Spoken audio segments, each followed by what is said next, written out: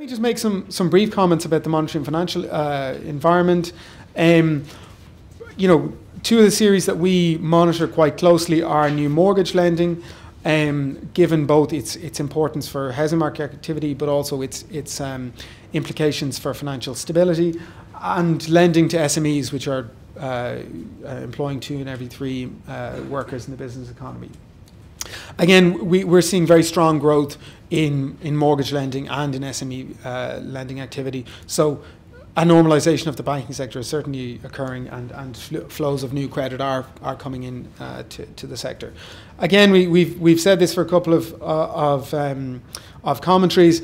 You know, we're having double-digit increases in lending. That may be okay when you're coming from a very low base, but at some stage we want to see that coming down, because obviously if you've got very rapidly growing credit, that can lead to vulnerabilities building up over time.